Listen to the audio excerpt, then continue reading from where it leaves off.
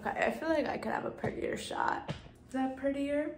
I think that's prettier. So this year I wanted to be a lot more intentional about goal setting. A lot of times I feel like time just sort of escapes me and I don't really know what I've done or what I'm doing. And that was something that I really wanted to change this year. So it's the end of the first month of 2022 and I decided that I wanted to do a little bit of a February planning / review of January type of video. This is my planner. I'm just gonna go through the prompts that it has for reviewing the month as well as for planning the new month. I'll put them on the screen as well in case you wanna think about them in relation to your own life. Okay, so first things first, let's read some of the goals I had for January, which we'll talk about the fact that I failed on some of them, but for now, let's just go over them, shall we? So my theme for January was a reset / transition. Do I think I stuck to that like theme?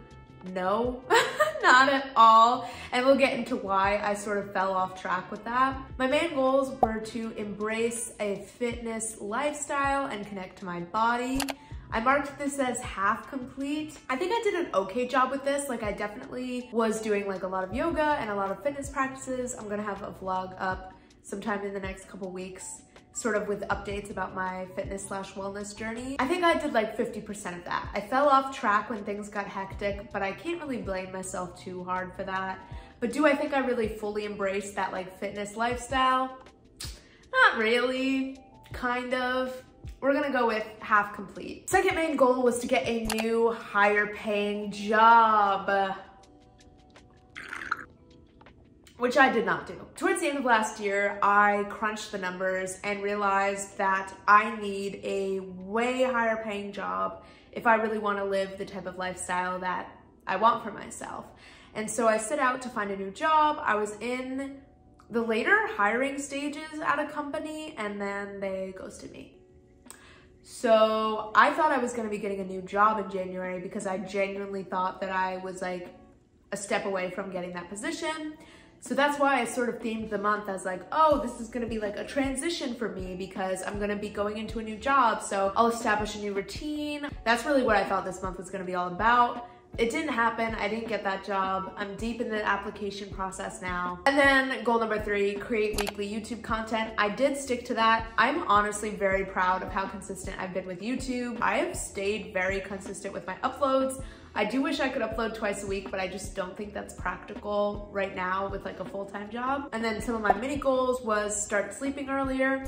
I did okay with that. I would love to go to bed at like 10 or 11 every night and then continue my apartment transformation. Definitely feel like I made progress with that. I got this cute little fuzzy ass blanket. If you guys saw my apartment decor vlog thing, I put up my guitar. I definitely have made progress on my apartment. So overall, I would say I completed those goals like 50%. And I'm okay with that because this is my first month really setting goals, like clear written down goals, and I can't expect myself to be perfect at it right away. Also, like I said, circumstances were a lot different than I was expecting, and that's something I feel like I really need to learn how to do without feeling guilty, is like adjusting when things change. I really thought that this month I was gonna take a break from photography to focus on a new job and shooting for YouTube, and I ended up doing more photography than I've done in a very long time. We'll talk about that a little bit more when I reflect on what I did in January. Okay, so the next section of this monthly spread is the habit tracker. And I had 2 habits that I was tracking in January. One was working out and the second was refraining from eating out. Like no eating out would be a check for the habit. I did very good on the workout one with the exception of I have 3 gaps in my workouts. 1, I had COVID. 2, I was in Disneyland, and the third one was the deepest emotional pit that I've been in a couple years, so I'm cutting myself slack on those. I think those are very understandable reasons why I was not working out those days. And then with the no eating out, I didn't do so great. That is still something that's really, really tough for me, but I'm hoping to get more serious about it this month because my expenses are looking a little bad. So let's get into January review. What happened? What was I focused on? January was challenging in both good and bad ways because I made a lot of progress in my like photography career, I guess you could say. I shot with 2 YouTubers who I really like look up to, and that was like really crazy and weird. Also just seeing that they were like normal humans and having like casual conversations with them was really nice and strange, and just made this whole world of like influencers and stuff feel a lot more accessible and normal in my head. I had my first shoot for a brand ever, being paid by a brand to take photos, which was like a big deal. I hit 1.5K on Instagram, gotta celebrate those little wins. I consistently got 100+ views every 48 hours on YouTube. Thank you guys. I made progress on decorating my apartment. I made yoga a part of my regular routine. And I faced a lot of challenges that felt like I was being tested. I feel like it's a common experience, and I've even read about this in books on like manifestation and following your dreams and all of that, that when things really start happening, when the ball starts rolling, when you're making significant progress, a lot of times it almost feels like the universe is conspiring against you, or like things will go really wrong in another area of your life. You'll have to face a lot of challenges. And of course, in these times, the best thing you can do is rise up, whack those challenges in the face and keep going. Not getting the job I really wanted, having a lot of technical difficulties with like camera equipment when I had really important big shoots, having COVID and then my period the next week, and then some stuff going on with my current job, which I don't want to get into because it's kind of private. But yes. All right, so let's talk about my reflections. What did I learn from this previous month that's gonna change how I approach the next month and just life in general? So what did I learn this month? Sometimes you will get knocked on your ass, priorities will change. The most important thing during these times is self-compassion and adapting without guilt. T. And then how can I improve moving forward? Stay in touch with my goals and priorities to prevent time from slipping away. This goes back to the other thing that I was talking about, where like when I'm not setting goals or planning or checking in with my like goals in a notebook, I feel like time just slips out of my hands and I don't really know what's happening. And I feel like that's how people really get stuck in complacent situations, is just they don't even realize how much time is slipping away. That is my worst nightmare, to be stuck in like a job or a situation that I hate for a long time because I don't realize that my life is slipping away. That is literally my greatest fear, and I almost feel like it's kind of happening. And that's why it's so important for me to be present in my life and to be so intentional about every spare second that I do have. And then the second way that I wrote I can improve is to combat frustration and impatience with gratitude and celebrating my wins. This is why I have things as small as 1.5K followers on Instagram on my list of like wins. It's because my brain is very impatient and I want success to happen now. I want financial abundance. I want all of these things that I dream about. I want it so urgently, and it almost feels like I'm running out of time. Like I'm 22 and I feel like I'm running out of time.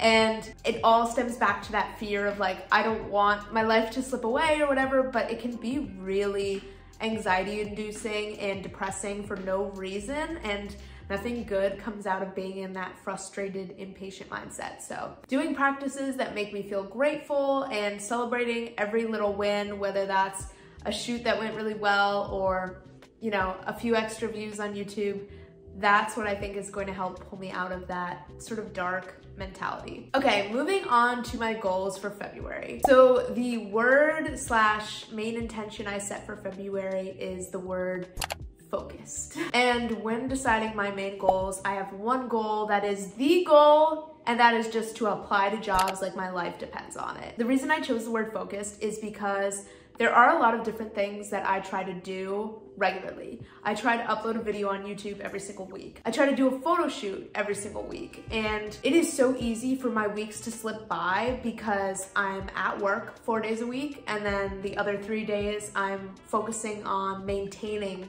my photography and my YouTube channel.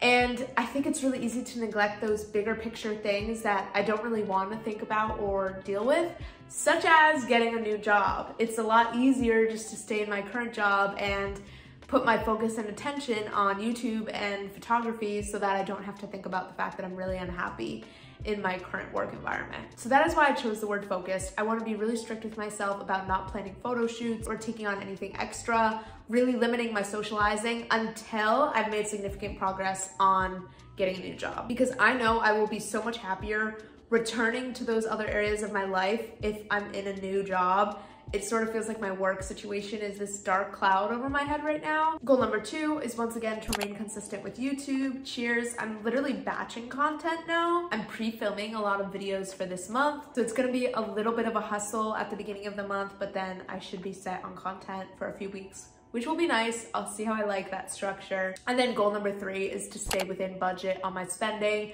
I do track my spending every single month and I do have a budget spreadsheet, but literally since I started doing it, I have not been under budget once. It's kind of depressing, but I'm really new to the whole like having to deal with money and having a budget thing, and it's hard. It's fucking hard. I feel like I spend so much more money than I realize I am. Getting more aware of my finances and staying in budget is a huge goal for me right now. My mini goals are daily movement. This could be a walk, yoga, a workout, whatever it is, just not sitting all day. Going to bed with a clean apartment. There is nothing like the feeling of waking up to a clean, cozy, put together space. It just makes me feel so much better. So I always try to like do all the dishes, clean up the apartment before I go to sleep. That's another mini goal I want for this month. And then getting to bed by 11 p.m., having a strict 11 p.m. bedtime so that I can wake up at 7 and like really have some time in the morning. And the 3 habits that I'm gonna be tracking during this month: movement, like I said, sort of a workout or some sort of body movement. No money on eating out. Once again, I really want to get better about that this month. And then singing practice. If you don't know, I do singing lessons every week. Eventually I want to like post covers and stuff on here. We'll get there. Hope this was interesting, insightful, helpful in some way. Maybe gave you some things to think about in terms of planning your own month. We'll see whether I keep up with doing this regularly. If you guys like it, maybe I will. Something that I definitely am still working on is just being kinder to myself when I don't crush it in every aspect of my life 24/7. It's a lot easier said than done, and I more than anybody struggle with perfectionism and needing to be productive all the time and all these things that I carry with me literally from the beginning of my life. Slowly but surely I feel like I'm getting there and learning to just take care of myself and take things slow and not feel like I literally need to have everything figured out by age 22, because I feel like that a lot of the time. I could get into that in a whole video about the pressure to be successful when you're young. It's crazy. I hope you guys enjoyed this video. Definitely like it, okay? I really want to get my engagement up. So likes, comments, even just watching the video the whole way through literally helps me so much. So thank you so much if you're still here. I love you guys, and I will see you in the next one. Bye.